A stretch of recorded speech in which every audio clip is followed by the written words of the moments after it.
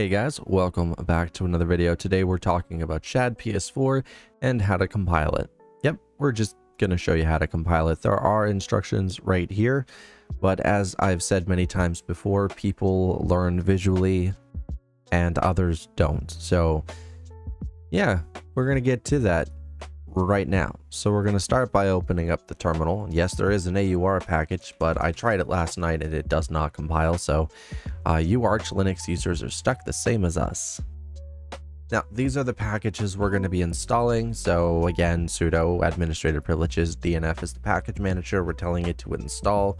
That's some audio stuff, CMake stuff, and a whole bunch of other Qt based stuff, including OpenAL, which is also audio stuff.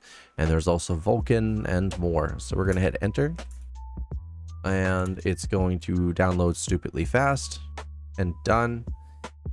And once this is started, what we can do is prepare to clone the repository.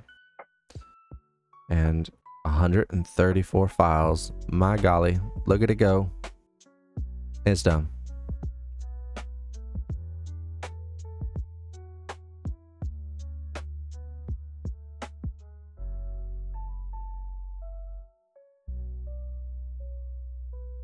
All right. So we're going to hit paste, and this is git clone.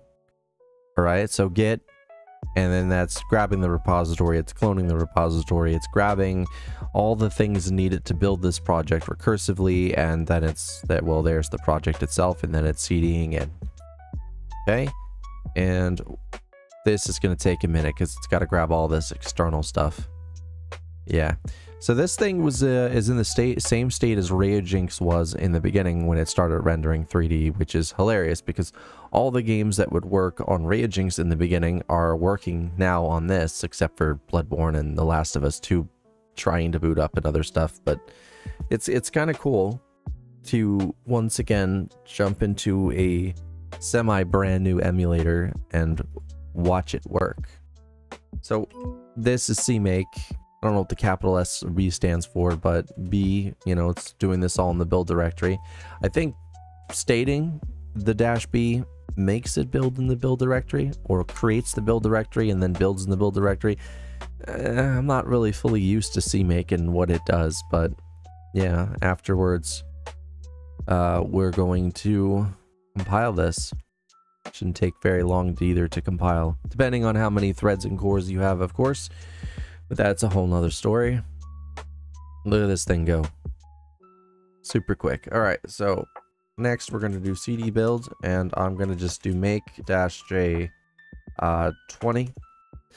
And it does say cmake --build dot parallel, but this also seems to work. So we're going to do this instead because I'm used to doing it this way. Now, I have been messing around with this for a little bit, trying to figure it out. It seems you do need some firmware files, but they're not needed at all, which is a bit strange. And I don't know why they say you need them, but it is what it is. I have a bunch of games working. I have a bunch more here on my desktop that I want to get working and try out. But I'm just not really sure if it's there yet at the point where testing is really, you know, I don't know what they're going to do in the next couple of months or days or anything. So it really just depends on if you want to jump in and be like, hey, this works, that's great, and I want to, but I also want to concentrate on Linux things. You know, there's some stuff I want to do. And I just finished writing a small, pointless, stupid guide on Adobe Illustrator 2021, which I did get working on Linux just fine. I had to use a script to do it. It's all there. So, I don't know.